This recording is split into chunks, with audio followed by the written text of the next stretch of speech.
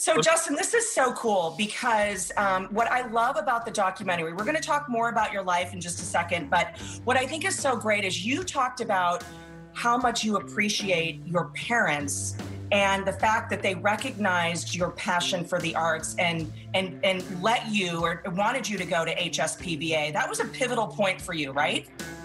That was a huge point for me because my parents could have said, what's up with this weirdo? You know, what's up with the way this kid thinks darker? Why does he feel so much? Why does he fall in love with everything he meets? But as I was growing up, they really truly saw when I sang them a song about depression and suicidal thoughts at age 14, my mom goes, maybe we should listen, and this is good because now we're getting to find out what's really going on in his heart. Justin, keep writing. We're gonna help you. We're gonna put you through a school so you can blossom and you can shine with this. And that was the best thing that could have ever happened to me, is have my dad and my mom love me the way they did. We all want to be inspired, we want to be touched, we want to love. And music does that, doesn't it? It's a vessel for me to stay on this earth. It's so incredible. And you know what's so great? I mean, following your career and knowing what Blue October has basically evolved into. The documentary shows you performing in high school, and then it flips to these huge arenas with people screaming, you know, you're the rock star, the big group. But yet this documentary allowed you to peel the onion layer by layer and really show what you went through over the years. And at 14, did you know that this was depression? Did you know? Because at that time, we weren't really talking about depression, right?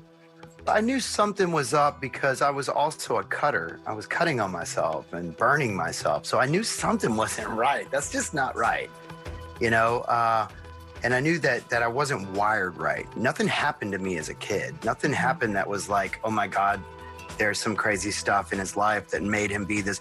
You know, it's just chemical imbalance. And as I got older, you know, things hit harder and these songs came out and I knew something was not right.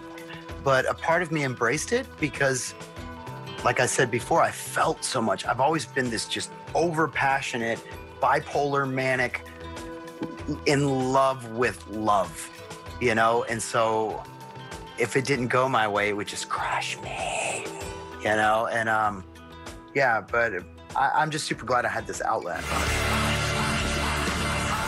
The documentary, of course, is called Get Back Up, and I think so many of us can relate to that. You know, it's not how you fall, it's how you get up. What do you think this documentary is not only doing for your fans, but those who are struggling with these inner demons? What I wanted to do with this documentary was very simple. I had people that showed me a way to recovery and showed me a way to sobriety, showed me a way to God, showed me a way to a beautiful life that I can't tell you how much I love it. I love my life. I love waking up every day and just being like, I have a wife that loves me. I have children that are healthy. And how did this happen? Well, it happened because of recovery. It happened because someone showed me how to do it. So I wanted to take the chance to make a documentary strictly for the people that were looking for a solution. I gave him an ultimatum that you have a choice. You can choose drugs or you can choose your family. Don't you think it's time to unlock the door? We are so appreciative of your story, Justin, and we're so excited. The new album is dropping, what, in September? Is that right, for Blue October? Yep. The new album, September 18th. It's called This Is What I Live For. We just have so much going on, and we're so grateful and so blessed that we're able to live such a good, positive life and create. I'm no longer Justin the musician, I'm Justin the creator, because I can create anything, I can reach and do anything because of one thing. I stayed sober. I listened, and I went and did what my wife told me to do and my mom told me to do. And today I love my life. There is a solution, and it's out there if you want it bad enough.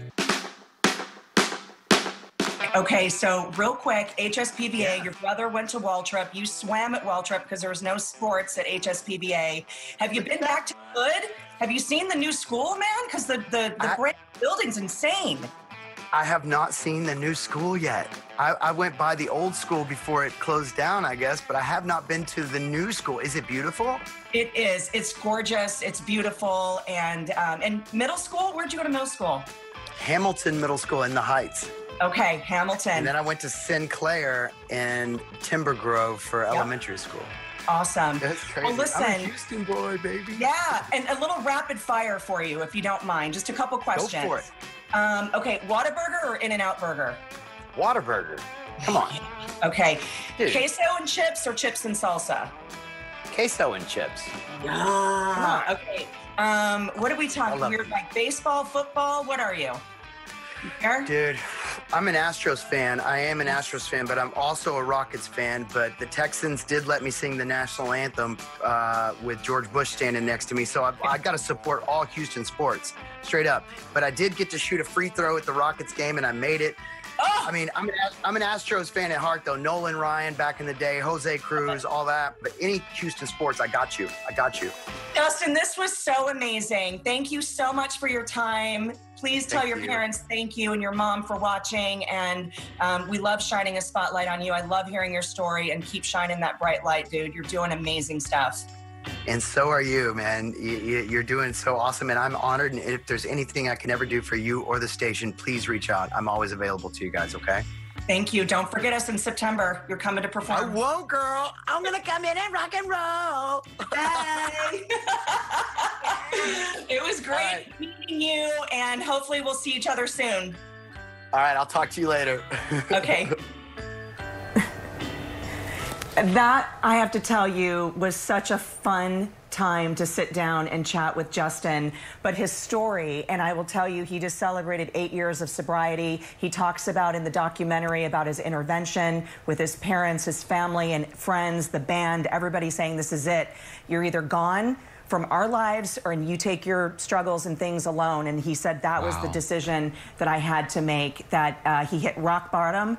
And he wants to talk about it because he knows others are dealing with it, struggling with it on a daily basis. So we know that you guys want to see the documentary. The documentary, Get Back Up. It's powerful. It spans 7 years of Furstenfeld's life. You can watch it online now. It was just released yesterday. We've shared a link on our website of HoustonLife.tv. He seems really cool. Can't wait to have him here in studio. We'll be right back.